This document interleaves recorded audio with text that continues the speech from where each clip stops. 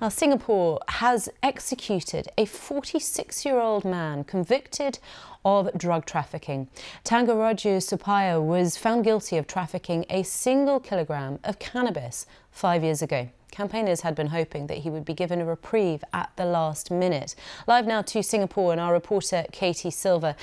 Katie, Singapore has got some of the anti-drug laws in the world. Do you think, I mean, there's been a huge amount of controversy around this case. Do you think it's likely that it might rethink those policies, given the furore, international furore, as a result of this case?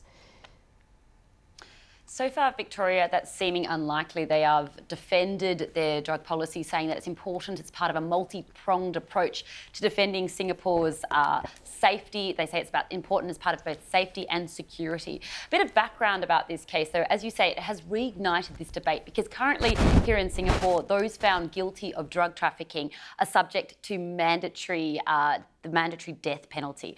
When it came to this case, it first happened back in 2013, is when he was found guilty back in 2018, but it concerns an incident that occurred in 2013.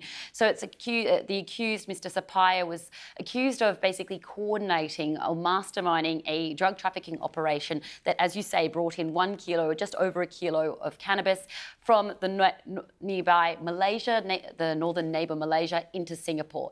It concerns 2 mobile phones that the judges found Mr. Suppiah had coordinated the operation with.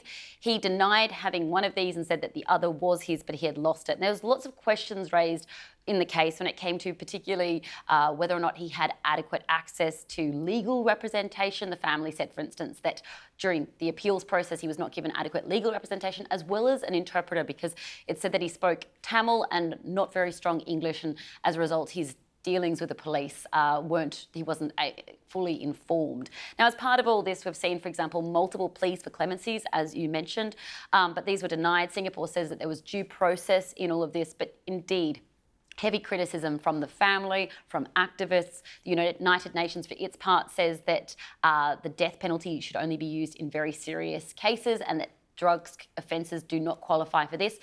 The UN had called for a halt to this execution, and human rights groups also coming out against it. We heard, for example, from Human Rights Watch saying that it was far from clear-cut since he never touched the marijuana, was questioned by police without a lawyer, and denied access to a Tamil interpreter when he asked for one.